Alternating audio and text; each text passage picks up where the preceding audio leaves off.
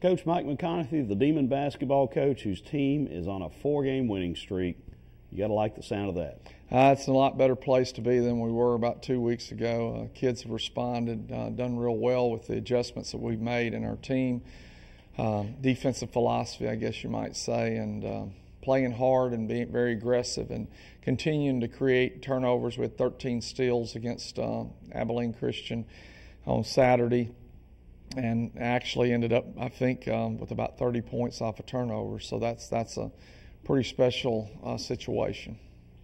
The confidence level of your team as high as it's been all year long, I would suspect.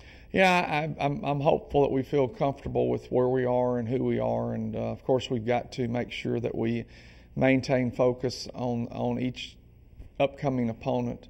And that being said, with McNeese coming in here on Wednesday, they're very talented. They've got some really nice pieces. I think they've got as good a talent as they've had. You look at their record, and they're 5-4 in the league as well as we are. 7-14 overall. Played extremely difficult schedule.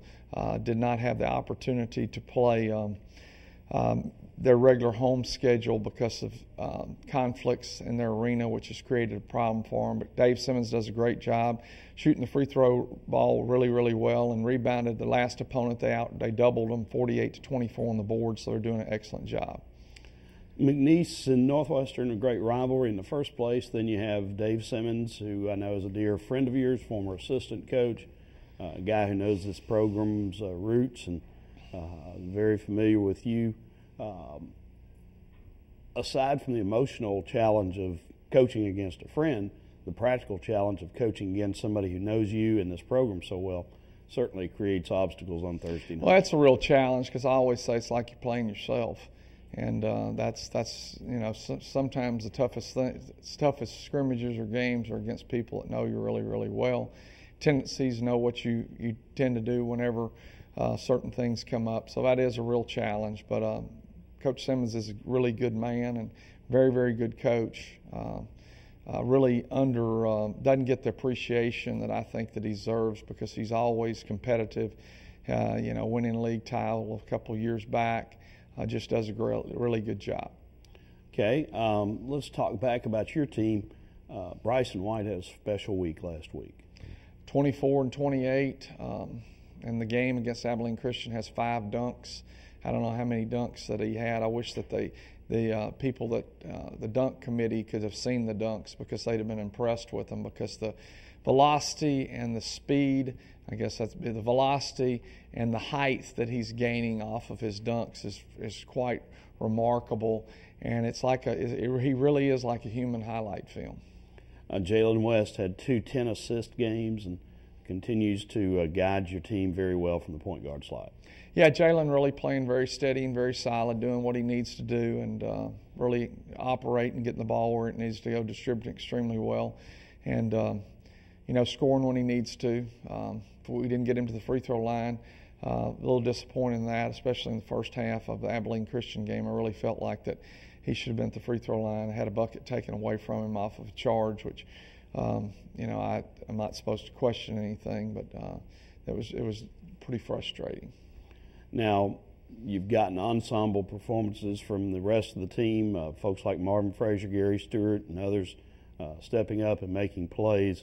It's beginning to look a lot like what we've known Demon basketball to look like when it's been at its best through the years. It really is, but with one difference. We're not up pressing people. Now, we've picked up and pressed a few possessions, and we've playing a 3-2 zone, as we call it, blue, and it's been very effective because we've taken passing lanes away. And one thing that is really interesting, the 2 leading steal the 2 leaders in the steal category in the nation are 2 guards that both went to Sabree Thompson's high school, and they both play for teams that run zones. And so the theory that you can't get steals out of the zone is a fallacy. I think that Jim Boeheim's been doing a pretty good job for a good many years running his 2-3, and so that's been a real positive. But we're playing it aggressive in passing lanes, trying to make people throw the ball over, surround us or under us, to where it's slowing the reversal of the ball. McNeese pounded Oral Roberts on the board Saturday. Your team has rebounded a lot better here in the last 3-4 games. Talk about the importance of the rebounding battle Thursday night in Prather Coliseum. It will be very, very big because they're McNeese is a very streaky team offensively. When they're making their shots, they're just very, very effective. When they're not, and they're going and getting offensive rebounds, it really creates a real problem for you, their opponent, because they're getting extra second chance points, and that's not a good thing. All right, let's turn our attention then Saturday to Nicholls. It'll come in as the week starts. Nicholls is in second place in the conference. Has certainly been a team that has surprised many around the league, but I know that you're very familiar with Nicholls personnel, and they've had some great battles with us through the years. Coach Piper does a wonderful job. He has a very good system that fits his personnel, and got Dantrell Thomas from Overman. He's a senior, is doing really good. I think he's like the top 4 or 5 scorers in the conference and very athletic. Just a really, really good player. They got other nice pieces, and they're going to run their stuff 5-out motion, and they're going to be very effective with it, and they're going to take what you give them. If you give them a layup, they'll take it. If you give them a three-pointer, they'll take it. They don't mind working that shot clock down. They really do a good job defensively and really make things difficult for you, especially in our power offense. They do a really nice job of trapping ball screens and trying to create problems for us. You've amped up the scoring back to the level that Demon fans have gotten accustomed to. What's made the offense work the last? I think we got easy buckets off of our defense again out of the zone, and we've realized that. And the other thing, I think that it's allowed us to understand you're already in your lanes, just run your lanes as hard as you possibly can. So it's an adjustment. Continually, we're not there yet, but we're continuing to get better defensively and get better offensively with that and pick up easy buckets. We had 35 transition points against Abilene Christian, holding them to 3. We held Incarnate Word to 12 transition points, and I think we had about 20 in the 20s against Incarnate Word. Okay, Thursday night is gumbo cook-off night. We had chili last week. It's gumbo. What is your perspective on what makes good gumbo? Warm, nice flavors. Just it's good when it's cold outside too. That would be my things. It'll be cold Thursday night, and I didn't know if they made a lot of gumbo in Bossier Parish growing up. Or... No, not a tremendous amount, but I mean they've started everything kind of migrated north, and we've got crawfish even up there now.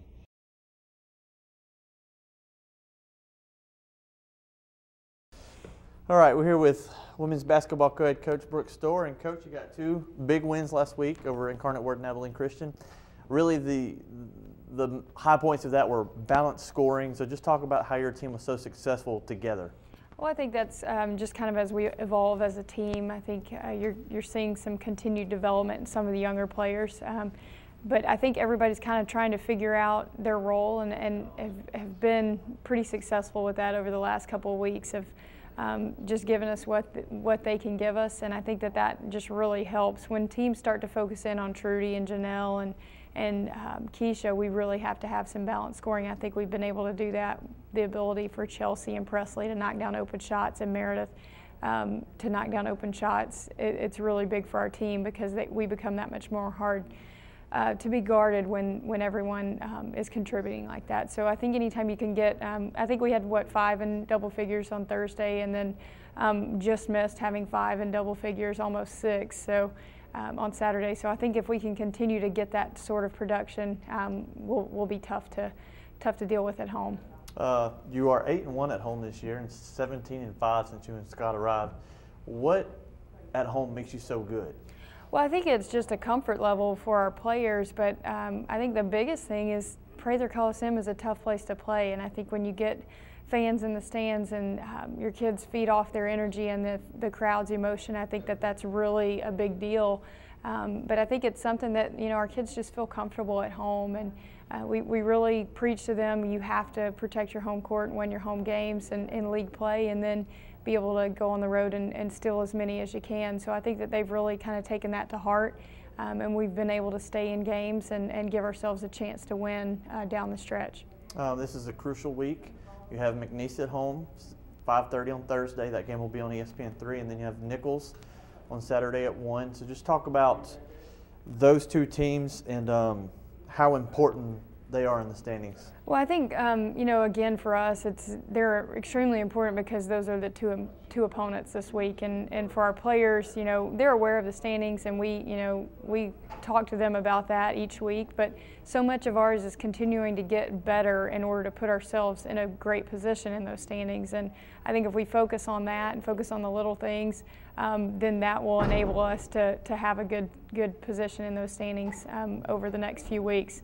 This is a time of the season where it's separation time, and teams start to either put themselves in a really good position or dig themselves a hole. And I think that one thing we've talked to our team a lot about is make sure to let's put ourselves in a great position in order to be successful in March. And hopefully we can do that this week. And it's 2 big games at home, the last week of our homestand, and before we hit the road for 5 games. And I think it's important that we continue to gain some confidence as a team on both ends of the floor. We hope we have great crowds out. Thursday night's also our WBCA Pink Zone game, where we'll be raising money for breast cancer awareness and supporting the WBCA's initiative in that respect. And it's a big deal in a lot of people's lives, and we want to pay tribute to those people, those survivors, and also the people that have lost their lives due to breast cancer. Break down the 2 teams this week and what you expect to see from them. Well, McNeese is going to be a completely different look from last year. I mean, they're running some of the same stuff and have some similar players, but they're very young.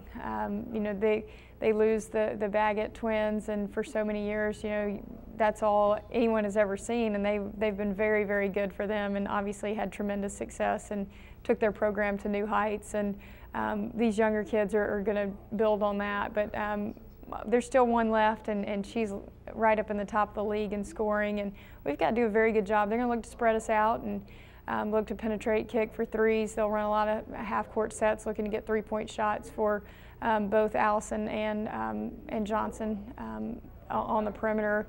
Their inside game is very active. Okoye was newcomer of the year last year in the league, and she does a great job of hitting the boards and can be very active in and around the paint and defensively. So we've got to do a good job of knowing where she is and trying to force her to make shots that are contested. And as far as Nicholls goes, they're going to play their matchup zone. They've confused a lot of people with that, and it's the first time you see it, it's a little different. I'm thankful we have them at home and not in Thibodeau. I think that we've got to do some things, especially guard Amani White and Jenny Nash and KK Babin on the perimeter. Very solid perimeter players for them that can shoot the basketball. They're going to be a difficult guard because we're going to have to defend the shot, we're going to have to defend the drive, and we've got to defend their interior as well. So we've got our work cut out for us this week, but we've got to do a great job on the defensive end and rebounding the basketball. Offensively, we've got to attack and take what the defense gives us. All right, thanks. Good luck, Coach. Thanks.